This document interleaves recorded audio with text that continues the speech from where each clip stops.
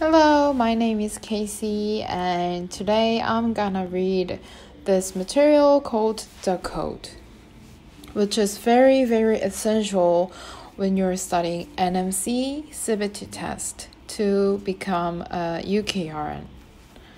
So this content is mainly for my self-study, but I hope someone can take advantage of it. So let's dive into it. It's from Nursing Midwifery Council. The Code, Professional Standards of Practice and Behavior for Nurses, Midwives, and Nursing Associates. It says 4P. First, prioritize people. Second, practice effectively. Third, preserve safely. Fourth, promote professionalism and trust.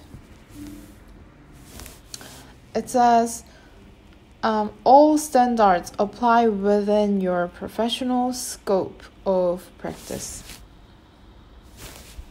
About us, the Nursing and Midwifery Council exists to protect the public.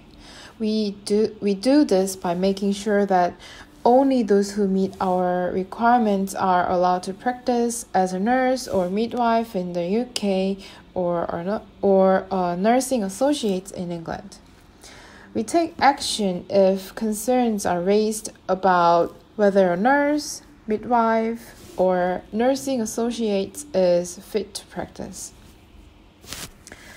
It is against the law to claim to be, or to practice as a nurse or midwife in the United Kingdom, or as a nursing associate in England, if you're not on the relevant part of our register.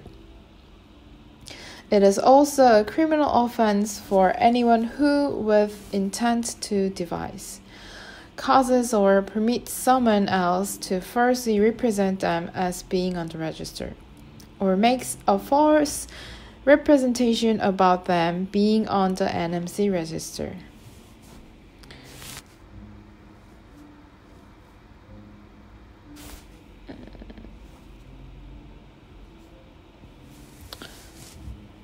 Okay, let's skip this version part. Introduction. The code contains the professional standards that registered nurse, midwives, and nursing associates must uphold. Nurses, midwives, and nursing associates must act in line with the code, whether they are providing direct care to individuals, groups, or communities, or bringing their professional knowledge to bear on nursing and midwifery practice in other roles, such as leadership, education, or research. The values and principles set out in the code can be applied in the range of different practice settings, but they are not negotiable or discretionary. Our role is to set the standards in the code, but these are not just our standards. They are the standards that patients and members of the public tell us they expect from health professionals. They are the standards shown every day by those on our register. When joining our register and then renewing their registration, nurses, midwives, and nursing associates commit to upholding these standards. This commitment to professional standard is fundamental to being part of the profession. We can take action if those on our register fail to uphold the code. In serious cases, these can include removing them from the register.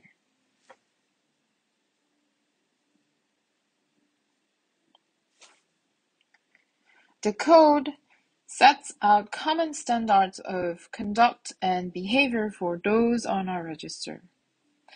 This provides a clear, consistent, and positive message to patients, service users, and colleagues about what they can expect of those who provide nursing or midwifery care.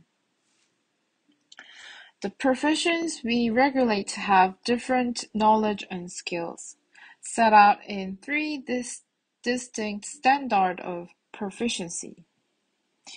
They can work in diverse contexts and have different levels of autonomy and responsibility. However, all of those professions we regulate exercise professional judgment and are accountable for their work. Nurses, midwives, and nursing associates uphold the code within the limits of their competence. This means, for example, that while a nurse and nursing associates will play different roles in aspects of care, they will both uphold the standards in the code within the contribution they make to overall care.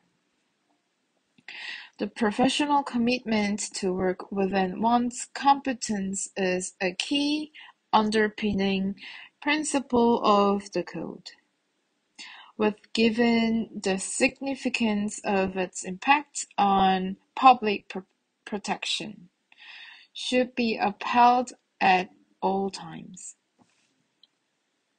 In addition, nurses, midwives, and nursing associates are expected to work within the limits of their competence, which may extend beyond the standards they demonstrated in order to join the register. The code should be useful for everyone who cares about good nursing and midwifery. Patients and service users and those who care for them can use it to provide feedback to nurses, midwives, and nursing associates about the care they receive.